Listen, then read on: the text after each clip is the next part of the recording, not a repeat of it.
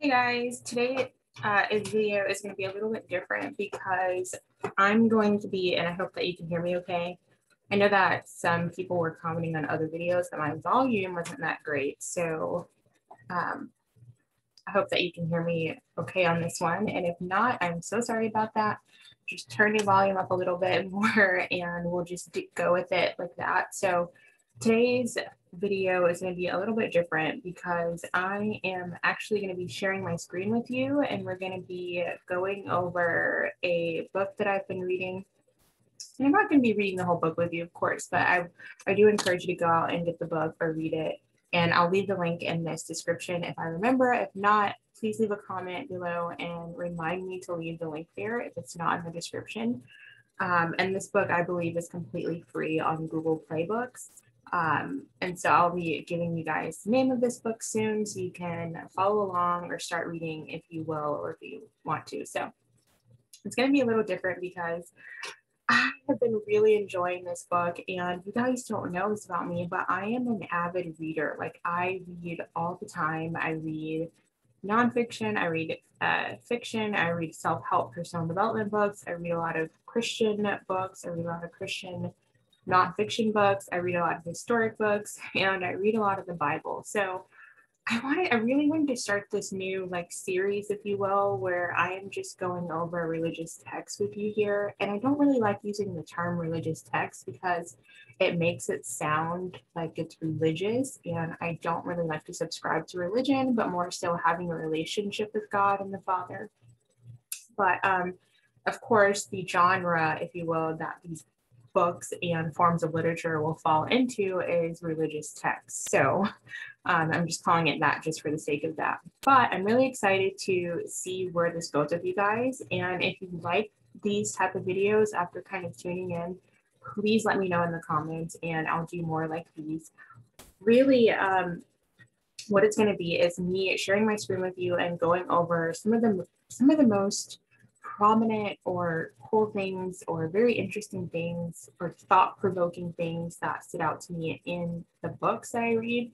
Today we're going to be focusing on one particular book, and I think it's pretty interesting because on Google Play Books and also if I'm on the Bible Gateway website, it allows you to highlight certain words and sentences or passages within the literature, the writing, and write your own notes within that. And so that is going to be really, really cool for these type of videos because I can just go back to the sentences or the passages or, particular words and click on it and review my notes that I wrote on that. So that's going to be really cool. Also, my quality in this video looks a little bit grainy because I'm actually using a different software to be able to share my screen with you guys. So bear with me on the quality and bear with me on the audio, and we'll just go with it. So I'm going to go ahead and share my screen with, well, first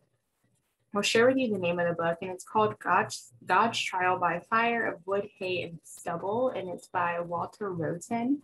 The book was actually written, I think, in the 1800s, like the late 1800s, and I'm putting that out there because a lot of the language and a lot of how this is written, it's very dated. So, it can be kind of a hard read, but, I just am a firm believer in asking the Holy Spirit to guide you through religious text so that you can understand what's being said and reap the fruit that is possible. So I'm going to share my screen with you guys really quick so you can see.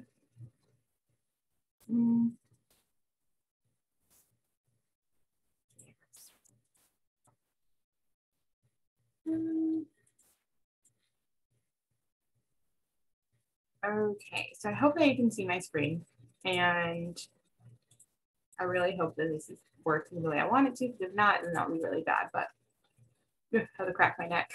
Cool. So again, the title of this book is God's Trial by Fire of Wood, Hay, and Stubble, and you can get it on the Google play.google.com, and you just type in the title and it'll come up there, and it's completely free. And I'm also going to try to do a lot of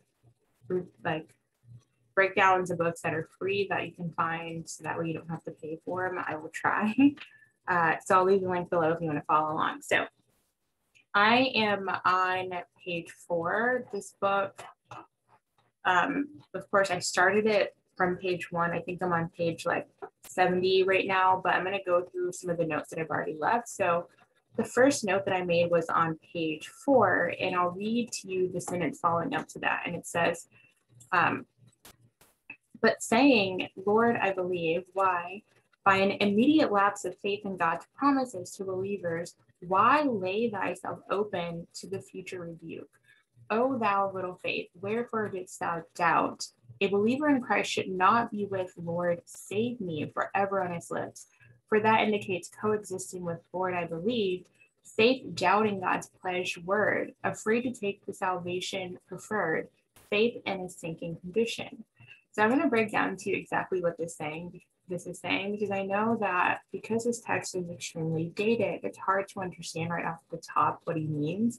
But really what he's saying is, if you truly believe in God and you truly have faith, never ever should it come out of your mouth, Lord, help me, especially when it comes down to a certain situation that you're going to. And he's not coming from a place of saying like you should never ask God for help, but he's saying, you know, the first thought in your mind should be that God knows your situation and he's going to help you.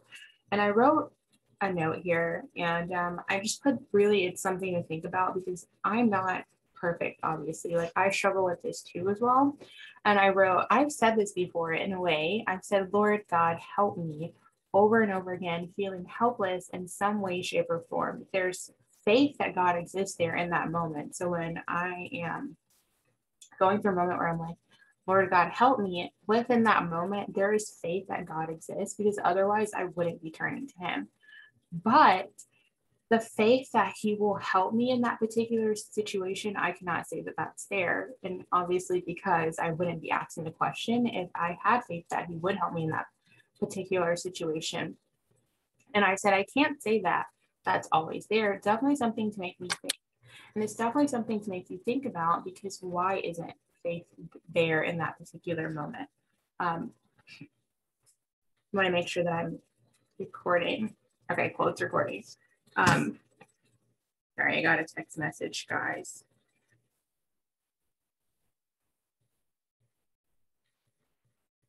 Oh, my sister just sent me something funny. And the question really is, guys, like, why isn't faith there in that particular moment? Why do we have faith that God exists, but when it comes down to problems that we may have or needs that we may want to be filled, we struggle with believing that he's going to meet those needs, but we do have the faith that he exists, guys. So that is kind of really something to make me think. And I really want to point this out to you guys, because I want you to think about it too. I want you to think about all the times that you maybe needed something or you wanted God to come through for you, but you lack the faith that he would do it. You lack the faith that he would meet your needs. And his word actually tells us that we should not worry about what we need. And actually just wrote that in my, I actually just studied that in my Bible, because I have to always go back to that again.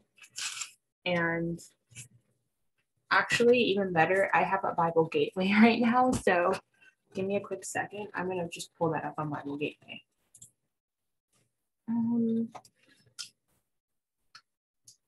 Don't worry about food scripture. I just want to, I know it's in the book of Matthew 6:25. There it is.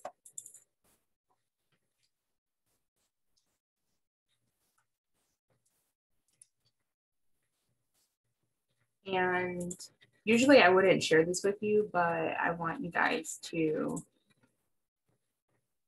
kind of follow along with me here. And I hope that you guys can see my screen. Okay. Cool. So here's what it says. It says, be careful that you don't practice your religion in front of people That's not what I want to read. I want to read this one. Okay. Therefore, I say to you, don't worry about your life, what you'll eat or what you'll drink, or about your body, what you'll wear. Isn't life more than food and the body more than clothes? Look at the birds in the sky. They don't sow seed or harvest grain or gather crops into barns, yet your heavenly Father feeds them. Aren't you worth much more than they are? Who among you, by worrying, can add a single moment to your life? And why do you worry about clothes? Notice how the lilies in the field grow. They don't wear themselves out with work, and they don't spin cloth. But I say to you that even Solomon in all of his splendor wasn't dressed like one of these. If God dresses grass in the field so beautifully, even though it's alive today and tomorrow, it's thrown into the furnace, won't God do much more for you, you people of weak faith? Therefore, don't worry and say, what are we going to eat, or what are we going to drink, or what are we going to wear? Gentiles long for all these things. Your heavenly Father knows that you need them. Your heavenly Father knows that you need them. Instead, desire first and foremost God's kingdom and God's righteousness, and all these things will be given to you as well. Therefore, stop worrying about tomorrow, because tomorrow will worry about itself. Each day has enough trouble of its own. So when in this passage, in this piece of literature, in the book God's Trial by Fire of Wood, Hay, and Stubble, he mentions a believer in Christ should not be with Lord save me forever on his lips, coexisting with Lord I believe, because it's very double-minded. We're saying two things at once that don't make sense. Are we going to say, Lord, we believe and we trust you, or are we going to say, Lord, save me? Because they mean two completely different things. If we tell God that we believe him, we should also believe that he's going to take care of all of our needs. If we focus on him, all the rest of it is going to be taken care of. It says, seek ye first the kingdom of God in Matthew chapter 6, and all of these things will be added on to you. So I really want to just point that out, guys, and I highlighted it in this book, and I encourage you to get it because I want you to think about the times where you have needed something, and instead of focusing on God in that moment, you focused on that need more than the provider. You focused on the creation more than the creator. You made an idol, and we can make idols out of things that we need. For an example, if I really need water, like I have water right here, like let's just say for an example, if I really need water and I don't have any water. If I focus all of my energy on water, I'm just going to consistently want water. I'm just going to want it even more. But if I focus on all of my energy on the life, the person who is the well, the person who is the living water himself, I'm going to receive water. Hopefully that makes sense, guys. So I thought I can really just keep pulling more and more out of it, but I want you guys to think about that because I had to think about that myself too. There are times where I am really just thinking more about my problem versus the problem solver, guys. And if we say, like he says here, Lord, I believe, then we shouldn't ever come to this place where we're saying, Lord, save me. We should know that he's always going to leave the 99 for the one. He's always going to leave, again, the 99 for that one sheep. I want to give you guys a reference for that scripture because I wrote it in the beginning of my Bible. Give me a quick second. I feel like whenever I need to reference something for you guys, I never have it handy. All right, that's crazy. Okay, well, I'm gonna find it online.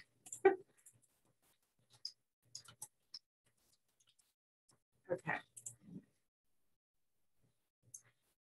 So that's Matthew 18, chapter 18, verse 12. Okay, so again, and I think I prefer in some cases going with the KJV because it's a lot better.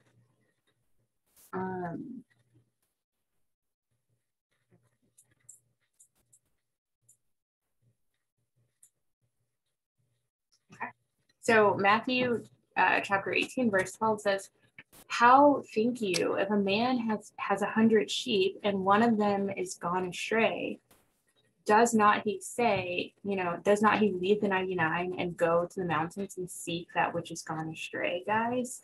God will always leave the 99 for you. He will always leave the 99 for you. And if you say, Lord, I believe, then you believe that if you're going through something, he's going to do that for you. Cool. So I thought that was pretty, definitely something to think about when it came to what Walter had wrote on page 4. And this is page 5, where he talks about, and I'll read this beginning part. It says this: the gift of God is eternal life through Jesus Christ our Lord, which is Romans chapter, I don't know the numbers. You guys are going to be very patient with me here.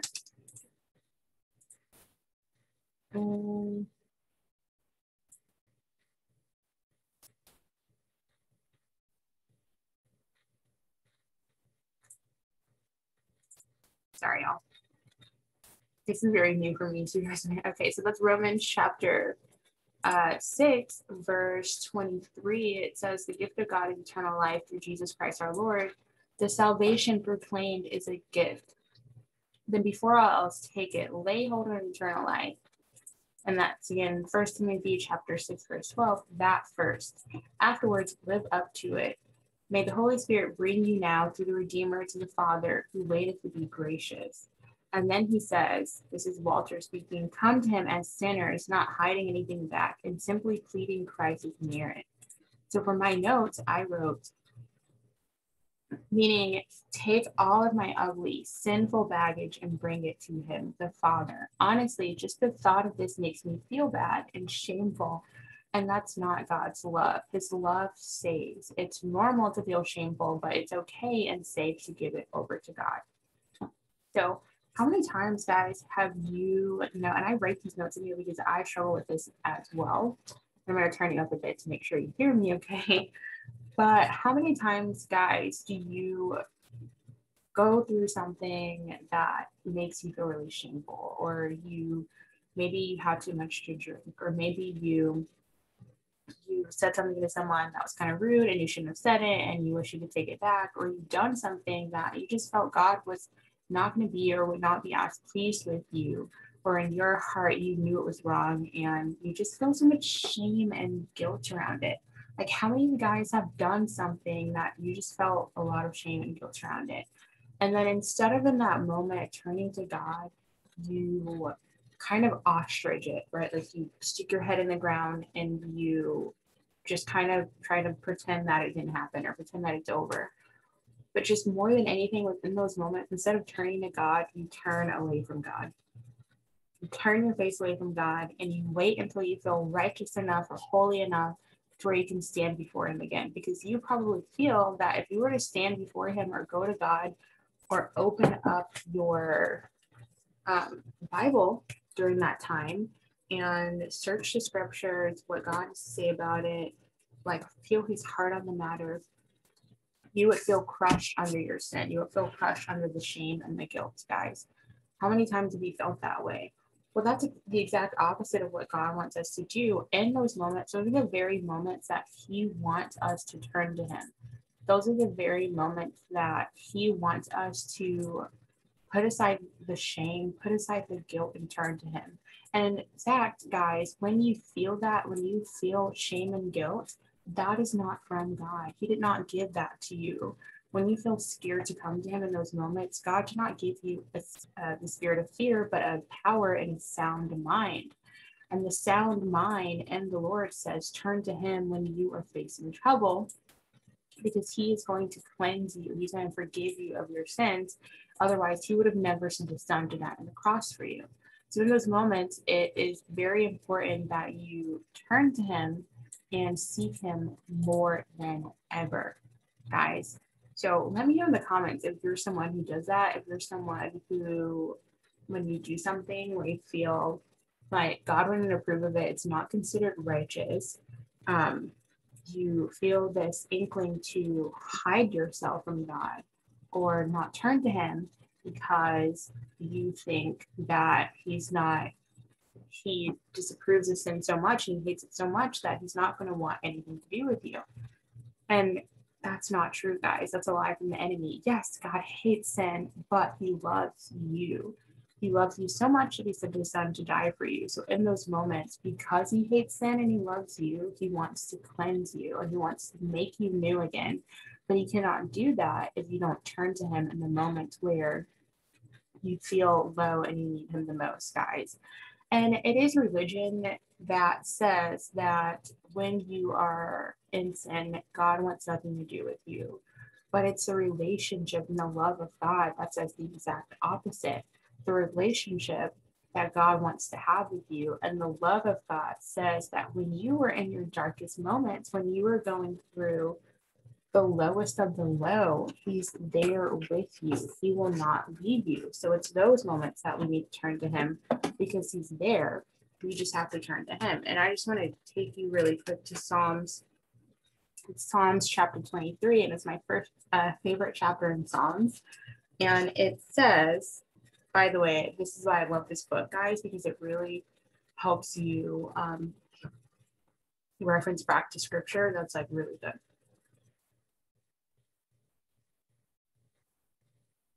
All right. Okay, so that kind of actually gave you guys a little bit of time to flip the Psalms. So yes, it's in the darkest moments, guys, where God is there with you and he's just waiting for you to turn to him. So I want to take you to Psalms 23, Psalm chapter 23, verse 4, and I'm going to actually go there with you. I have my physical Bible here, but I'm going to go there with you on Bible Gateway so you can see on my screen. 23:4. And I love reading out of the KJV because it's the closest version to the actual Hebrew text, Hebrew and Greek text.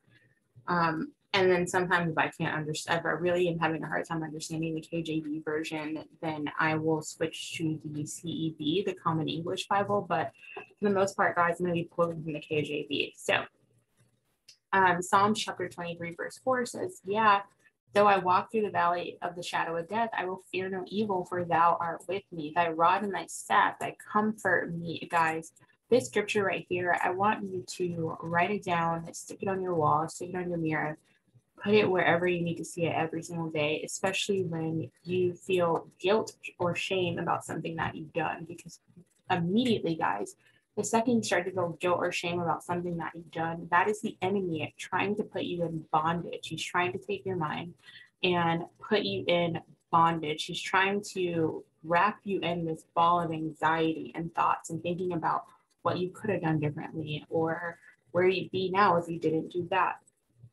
Guys, that is not God.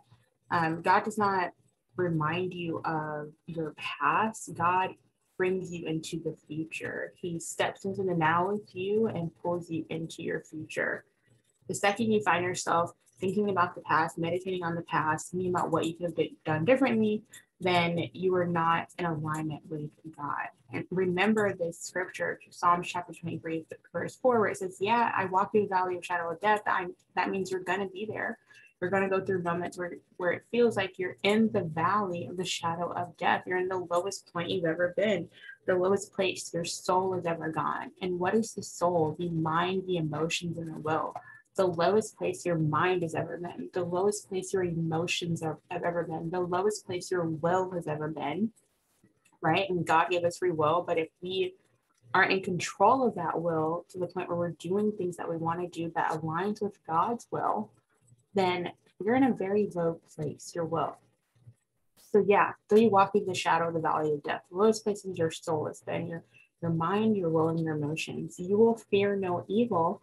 Why? Because God is with you. As thou art with me. Thy rod and thy staff, they comfort you. He's there to comfort you, guys. So if you're feeling guilt and shame, then you need to turn to God because he's there to comfort you.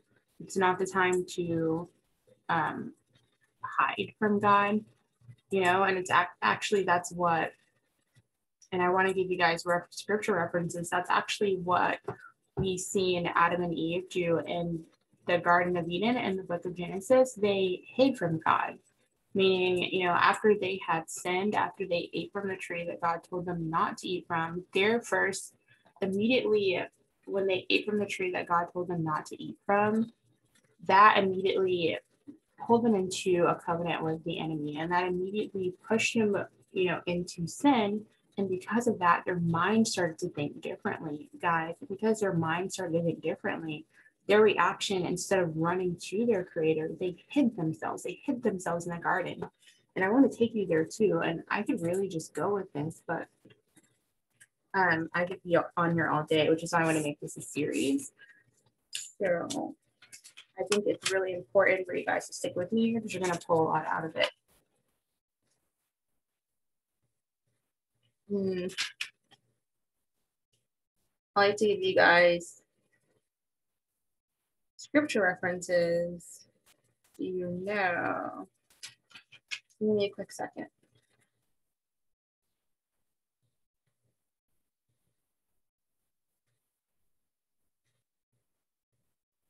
Okay, so I want you guys to go with me to Genesis chapter 3, verse 8.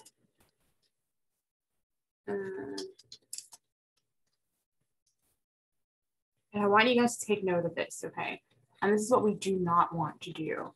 So it says, Genesis chapter 3, verse 8, and it says, and they heard the voice of the Lord walking in the garden of the cool of the day, and Adam and his wife hid themselves from the presence of the Lord God amongst the trees of the garden. So what was their first reaction when they heard when the voice of God walking in the garden? Their first reaction, guys, was to hide themselves from God.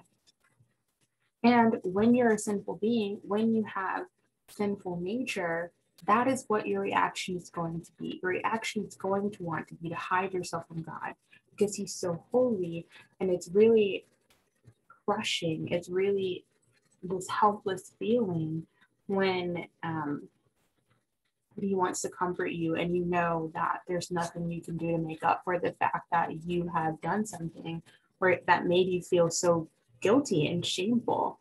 And that's okay, guys, because he already paid the price. There's nothing you can ever do to make up for it. So it's so much better for you to just lay it at his feet. So I can go on and on with that. But I was able to pull out a ton from that one line where it says, come to him as sinners, not hiding anything back. Religion says, come to God already righteous and he will accept you. But God's relationship and love says, come to him as sinners. And I think it was Corey Asbury who sings Reckless Love of God. I think he mentioned something like, I think he said, heaven would rejoice more over one sinner that turns to God versus like 40 righteous people that turn to God. And it's true because if we were already righteous and if we had already had everything and we didn't need him, then it would make his son dying on the cross pointless, right? And so we want to come to him completely honest as sinners because that's what we are, and allow what he did to cleanse us by accepting it. Cool. So then there's this one as well where he said, where Walter said, you cannot even pray acceptably, that word. So the Holy Spirit moves you, but do not wait for such moving. Pray now, come for pardon now. The Holy Spirit has moved you when you thus began. That you were sinners is not a hindrance. The knowledge of that fact is positively your best qualification. And this is so powerful, so astounding.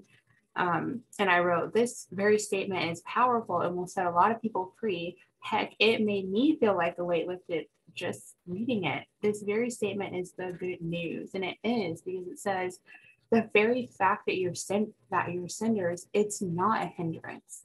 Religion says that it is a hindrance. Religion says that sin separates you from God. And at once upon a time, that was true. The wages of sin are death. Sin did separate us from God. There was a veil. But when Jesus came and he died on the cross, the veil was torn. There is no separation because the sin is always going to be clean the moment we accept what he done for us on the cross. So whenever you feel that you've sinned or you feel guilt or shame for doing something that you've done, You come to him and you allow his spirit to cleanse you and make you new. And you just keep doing that over and over and over again, over and over and over again, and accepting the good news. And that is the good news.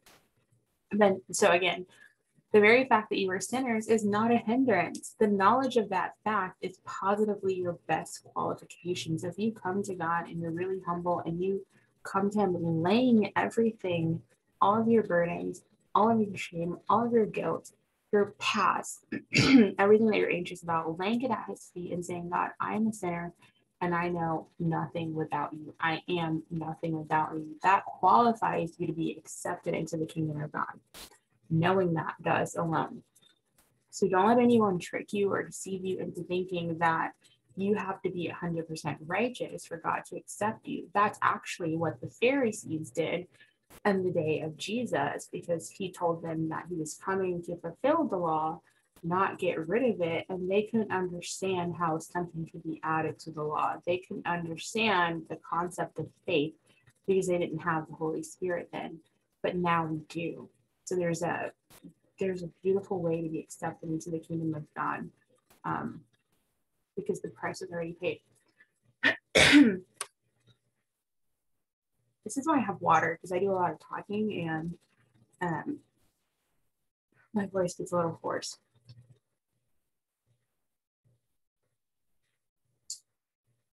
Perfect. Okay, so this one, like this stood out to me as well. It says, let each, and again, we're still on page 5. Like I've been talking and we're like for a long time, we're still only on page 5. So it says, let each plea be this: assuredly, I am the chief of sinners, but therefore I come. Christ came to call not the righteous, but the sinners. Wow, super powerful. And I did a little note on this. I said, this is so true. Sorry. I have to burp a little bit. So I said, this is so true. Remember the Pharisees thought, when I was just talking about this, I said, this is so true. Remember the Pharisees thought they were righteous, but they were righteous by their own works, not by or through Christ Jesus, because they rejected him and his truth. Believing that I'm righteous on my own, by my works or any works that I do, is essentially being that same as the early Pharisees. Lean on Jesus. He is the only way. So again, guys, there's nothing you could do in your own might and your own efforts to be considered righteous in God's eyes. The only thing that you could do to be considered righteous in God's eyes is to merge your will with the Lord's, to submit your will to God's will. And that way, all he's going to see when he looks at you, all the Father is going to see is his Son in you. Guys, so hopefully that makes sense. And let me know in the comments if you're someone who has been striving for this form of what you believe to be righteousness, and you just feel tired. You just feel so tired. You feel like you're striving for something that is absolutely impossible, and you feel like people are expecting you to be perfect, especially religious people or so-called Christians. You're striving for something that is actually unattainable. It's something that even the early church could not hold up to, could not keep up to. This is why they could not hold up the law. This is why Jesus had to come, guys. So let me know if you're someone who is struggling with that. You don't have to anymore. Okay. So then he goes on to say, my sins only prove about me that I am of the very ones to respond to the Savior's call, and immediately. What prevents? Certainly not my sins, for without sin, I have no invitation to come to Christ. And I said, wow, let that sink in. Without sin, there is no need to come to Christ. His entire purpose is to save and give life. Without sin or death, there wouldn't be a need. And there's so many people on this earth who are wanting to hide sin from God. And they're wanting to pretend like they're so righteous and so holier than thou. And it usually is the authority figures in the church. It usually is your pastors, your preachers, your bishops, your apostles, your prophets, like these people who are pretending that they're so holier than thou. But here it is, the proof is in the pudding, the truth. For without sin, I have no invitation to come to Christ. Guys, these people, and it says in the book of Acts, it says all have sinned and come short of the glory of God. And I want to pull that out to you. I can know which one it was, but I'm pretty sure it was in the book. Actually, it was Romans, but Romans is by Acts. So I'm pretty close with that one. Romans 3:23. It took a second. Okay, here it is in the book of Romans. It says, Romans chapter 3, verse 23, it says, for all have sinned and come short of the glory of God. My video is a little glitchy. So that let's know right now, right here, guys, it's in his word here in Romans chapter 3, verse 23, all have sinned and come short of the glory of God. That means that the people that you consider the most righteous and holier and thou, and you can do no wrong, and for sure they have a seat in heaven. Not so, says God's word. They all have sinned. Everyone, even the person that you think is the most righteous, even your pastor, even your bishop, your apostle, your preachers, your prophets, they've all sinned, all of them. And they've all come short of the glory of God. The only thing that could save them is Christ Jesus.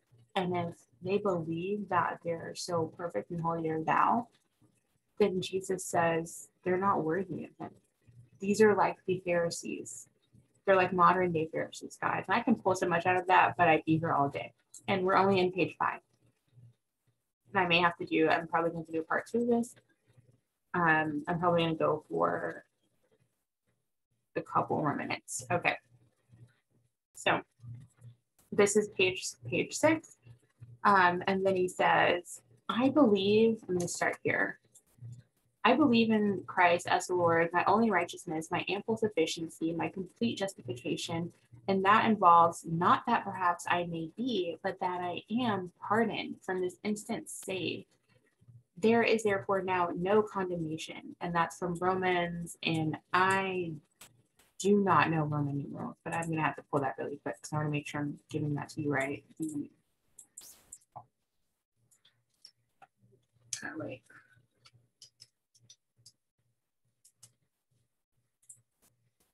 All right. Okay, so that's Romans chapter 8, verse 1. Okay. Therefore, there is therefore now no condemnation. Romans chapter 8, verse 1.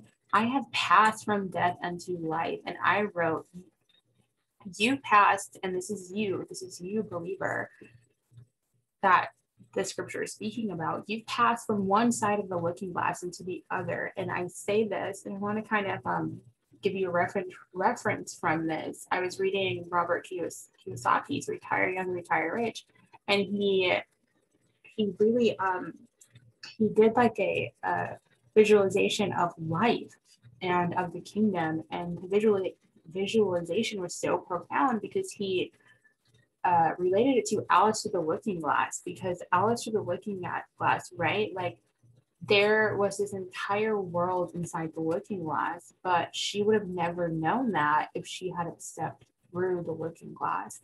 And getting through the glass on that other side, that's a challenge within itself, because if you were to look in a mirror, what do you see, guys? You see you looking back at you. And it's a challenge to be able to look past yourself, look past your problems, look past your sins, look past the flaws that you have, and see an entirely different world, the kingdom of God.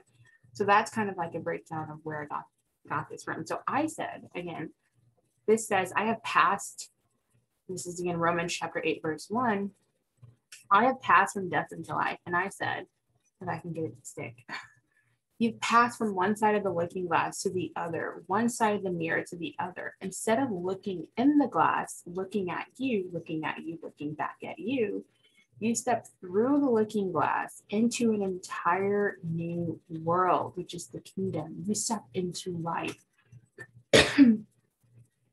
You step through the looking glass into life because once you fully traded your sins for acceptance of what Jesus did for you on the cross, you no longer see yourself in the mirror, your flesh looking back at you. You don't see that when you look in the mirror anymore. It's just dirt. It's simply flesh. You begin to see God. You begin to see an entire kingdom.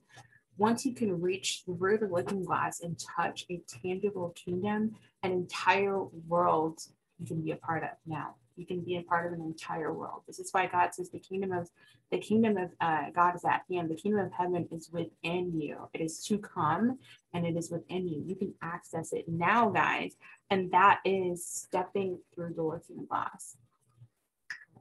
When you are wanting to, and I want to give you guys like a little breakdown of more example of what I mean by that. Like when you're wanting to get to your promised land, when you're wanting to get to prosperity and wealth and the things that you believe you're supposed to have in this life, and all you can see on the other side of that is you. And I'm going to give you an example of what that's like. If all you can see is your desires, not God desires, your because I think it's Genesis, the book of Genesis does tell us that our heart is desperately wicked, guys. So out of the heart comes our desires, and if we haven't allowed God to make a home within our heart, then all we have is the wickedness that's in our heart. So yeah, it's Genesis chapter 8 verse 21 where it says the imagination of man's heart is evil from his youth. So it tells us from the beginning that our heart is desperately wicked. It's evil. So if we are looking into our future and we're saying here the things that we want, and all we can see is things looking back at us that are us, like our own insecurities. So say for an example, if you in your future, you want the big flashy, big fancy stuff. And there's nothing wrong with that, of course, because God will give you that as he sees fit and if he sees that you need it to advance his kingdom. But if you're only wanting those things because maybe you didn't have it as a child and you want to show other people that you can be fancy or have fancy things, that's an insecurity. So you're looking into your future and you're seeing yourself, you're seeing your flaws, you're seeing things that you lack, not things that you already have. And I could do a whole training on this, guys, but I want you to just kind of sit on that and chew on it. You may have to go back and rewind this video and really just kind of like listen to me say that again and sit on that. But when you look on the other side of your life right now, you should not see yourself looking back at you. You should see God. You should see the future that God has for you. You should see the hope and the vision that he has for you. Because he does tell us that he has plans for us and he has hope for us. But he has plans for us. He doesn't adopt our plans that we have for ourselves and say, I'm going to give you that. No, he has his own plans for us. And I'm going to pull up that scripture.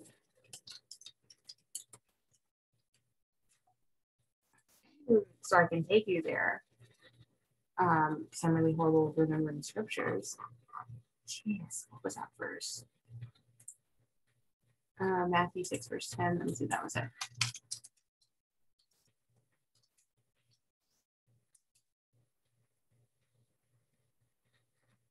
That was not it. See, sorry, I can't pull everything off Google. Oops. Oh, I think it's Jeremiah 29:11. My back hurts a little bit.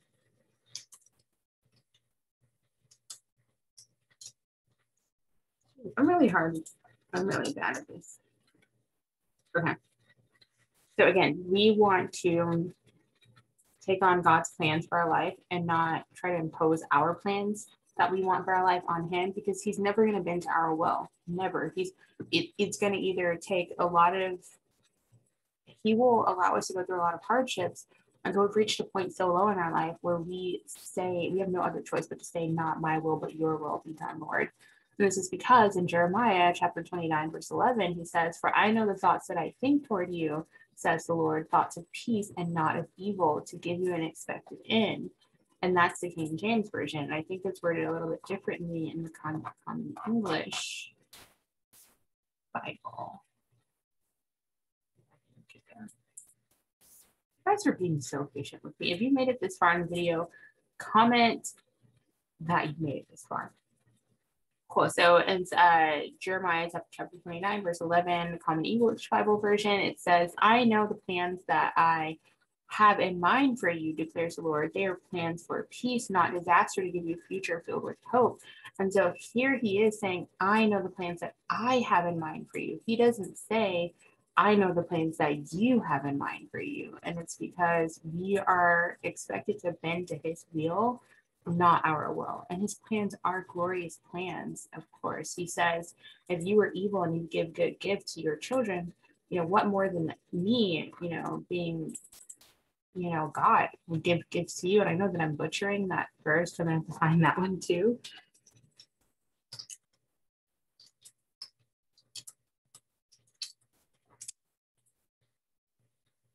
That's Matthew chapter 7, verse 11.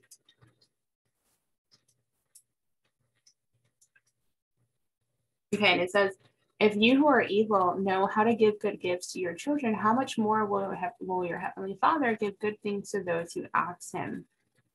Guys, so just remember that. That's a lot to think about, guys. Not our will, but his, and we have to trust that he has really good things that he wants to give us, and I always kind of imagine it where like where you're driving in a car and you're driving in a car on this really dark, dirt, deserted road, and it's dark outside, and you're driving and you've got you push God in the passenger seat, and you push him in the passenger seat under this assumption that you know where you're going, but you're lost and you are having a really hard time and you can't see and you don't know where you are, but you refuse to let God take over the driver's seat. And he's just constantly saying, let me take over the driver's seat. I know where we're going. It's okay. It's a challenge to park the car, get out, and let him sit in the driver's seat. And it's also a challenge to not know where you're going, but to trust him fully that he's taking you somewhere great. He's taking you somewhere safe. He's taking you somewhere that he knows you love, guys. And usually that is your promised land. That is your promised land. But one, it's going to be dark. It's going to be a long ride. The roads are rocky. It's going to be rocky. It's going to be a hard ride, guys. Remember what it was like as the Hebrews were going through the wilderness. It's always going to be a wilderness, but he's going to be there with you in the wilderness. He was there with the Hebrews. He was there by fire by night and cloud by day. I think I said that right. He's going to be with you in your wilderness season. Just remember that. So, and it's because once you pass from death onto life, it is a journey to get there. Cool. So I'm going to go over this one. I'm going to end it, and then I'll see how you guys like these to see if I'm going to do a second one and finish up. So then Walter goes on to say, my brother, let not the magnitude of sin thus make you doubt the full efficacy of Christ's atonement. When it is a question of safety, look off from self and up to Christ. And I wrote, as a reference to the looking glass, stop looking at me, looking back at me. Look beyond the glass and see Christ, God, his kingdom. Because if you don't look beyond the looking glass, all you'll ever see is you. All you'll ever see is you looking back at you. You'll never get to that place in life where God wants you to be. You'll always be stuck going around in a circle, wondering why you can't get the things that you want in life. And it is likely because you're trying to get to the things that you want in life, not the things that God wants for you in life. So that, I just want to leave you with that to think about. I've got people who are texting me.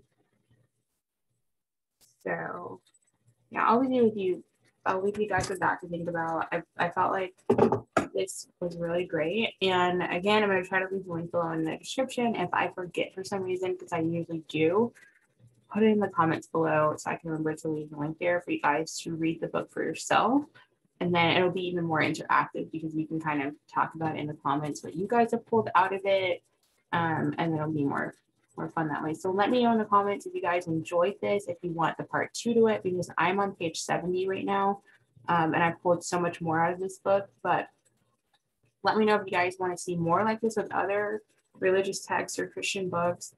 And this also, like, if you just don't want to read the book, but you want to know what I got out of it, and you just feel like there's little things here and there that could help you in your journey, comment that below too, because you don't have to read the entire book. You can just kind of listen to my commentary on it, on what I got out of certain passages. So cool. Love to know what you guys think of this and what you guys pulled out of this in the comments below. And also don't forget to subscribe, guys, because When you subscribe, it's not for me just wanting to see my number go up. It's so that these messages and these videos can get out to as many people who need to see them and need to listen to them. These people are going through really hard times right now. And these messages could save someone's life. It could help someone get saved. It could encourage them in a moment when they're down and bring them into the house of God, Lord, of God, guys. So subscribe, share these videos if you want to. I encourage you guys to share actually so that more people can see this. And I love you guys. And I will talk with you there in the comments.